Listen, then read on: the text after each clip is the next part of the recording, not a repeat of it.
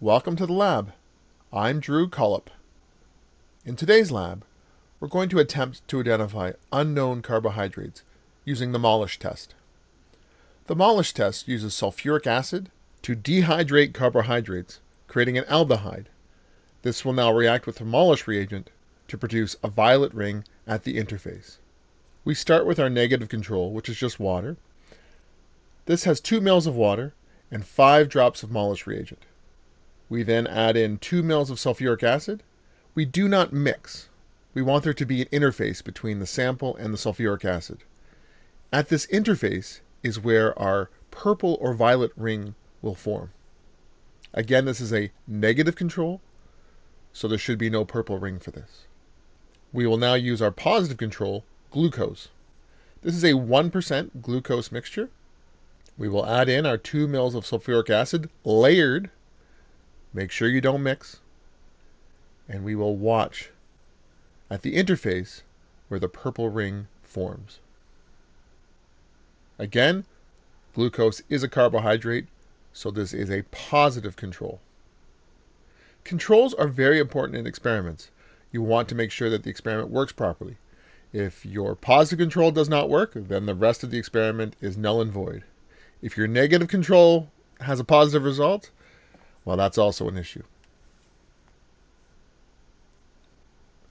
Slowly you can see the purple ring forming at the interface between the sulfuric acid and our 2 ml sample of glucose here. We now have 13 unknowns. This is the first lab in a series of labs to identify which chemical is in each of these test tubes. This is sample number 1.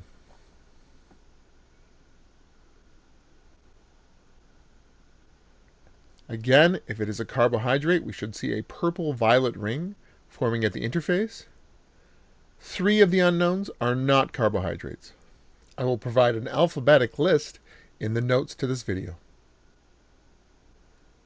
I would like you to record down all observations. For instance, is there a purple ring? Is there any precipitate? Anything you might notice when you observe the results.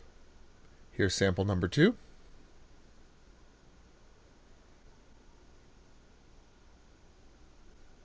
I'm trying to show you the reaction here.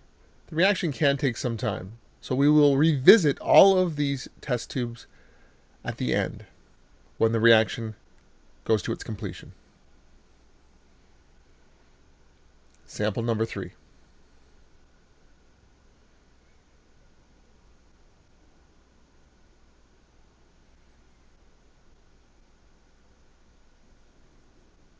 Again, look at what you see. Record any observations you might notice about this. Anything that might be different than the other samples.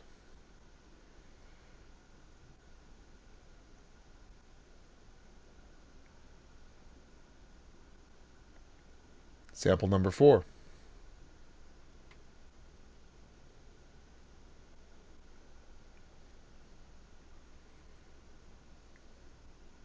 Please note, the sulfuric acid is very dangerous. If you perform this reaction in the lab, please do all this inside a fume hood. I'm doing that right now.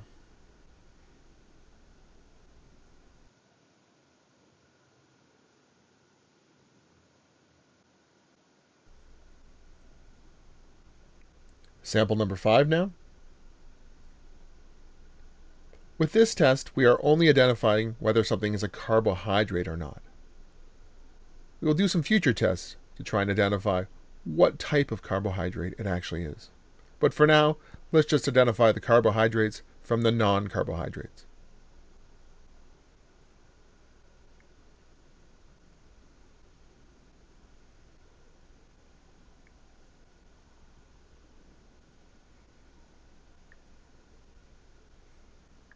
Now, sample number 6.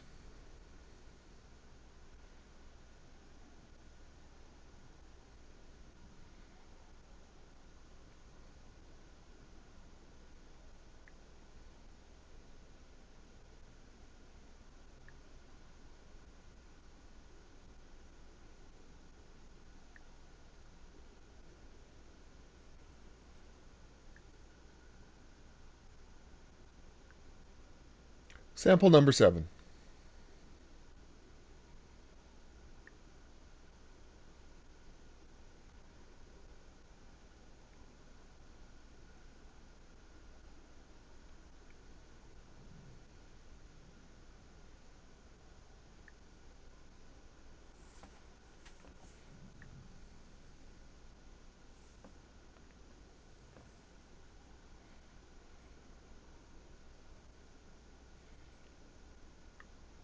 Sample number 8.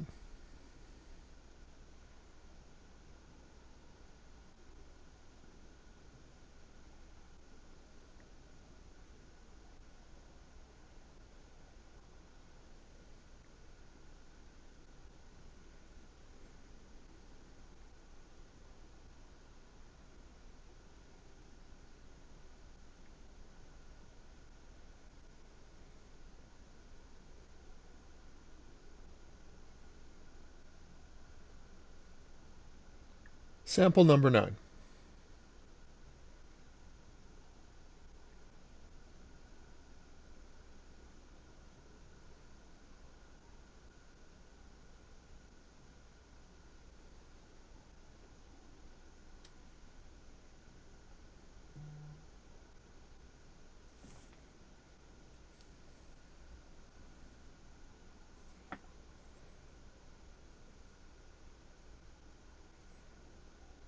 Sample 10.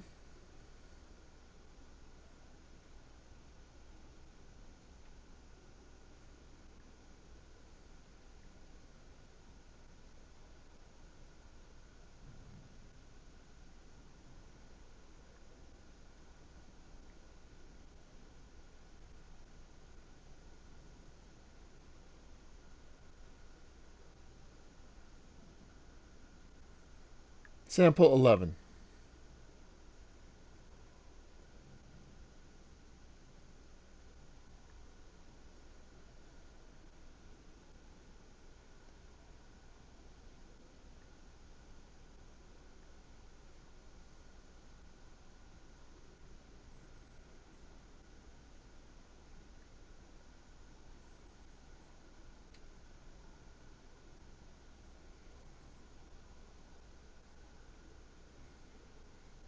Sample 12.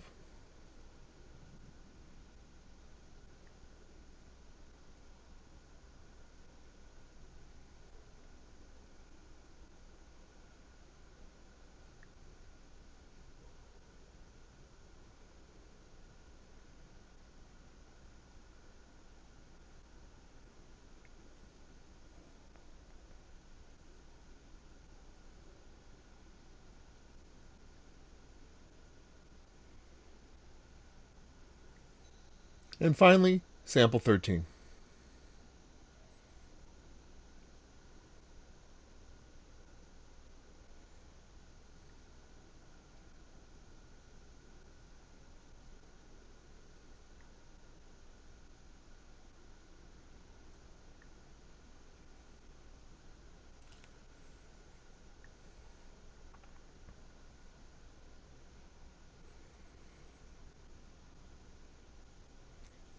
We will now go through each one and compare it to both positive and the negative control.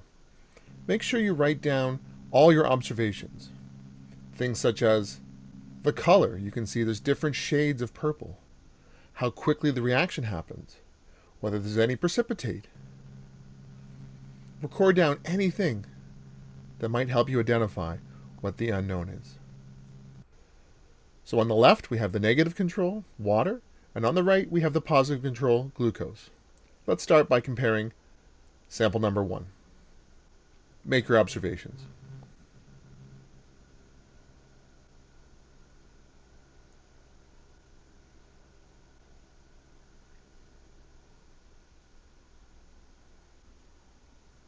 Here's sample number 2.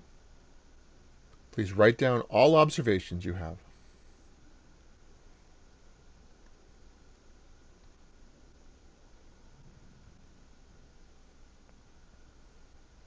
Sample number 3.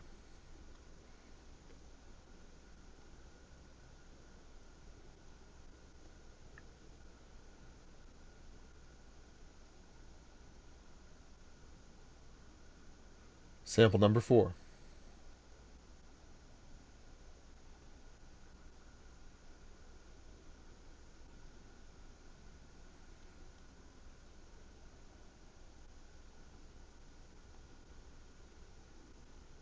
Sample number 5.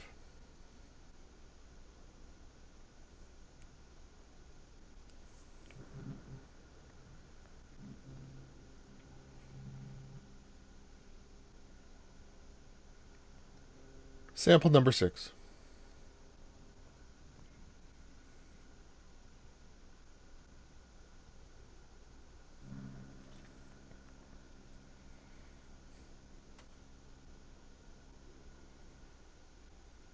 Sample number 7.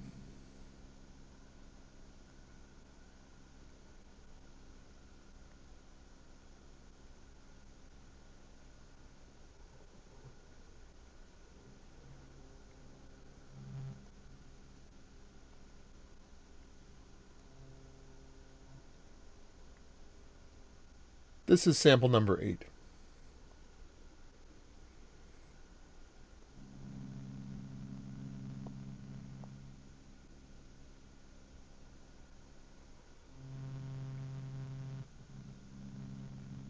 Sample 9.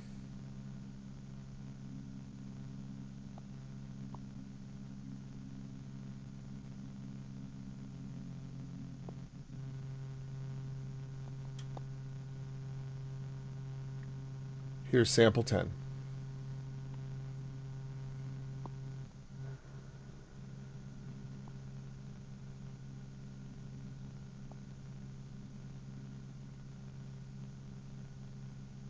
Sample number 11.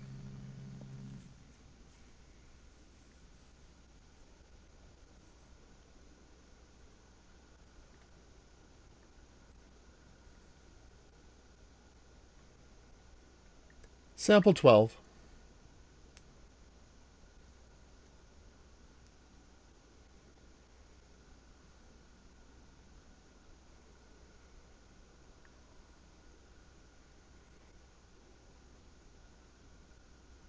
And our last unknown sample, sample 13. Now remember, the Molisch test identifies whether or not something is a carbohydrate or not. From this one test, you cannot tell which carbohydrate is which. There will be a total of 5 tests we're going to use to attempt to identify the different carbohydrates. This is the first in the series. Here we can see a little bit closer all the different samples. In our next video, we will do the iodine test, where we identify whether something is a polysaccharide or not. I will add the link at the end of this video. If you enjoyed this video, give it a like and consider subscribing. Until next time.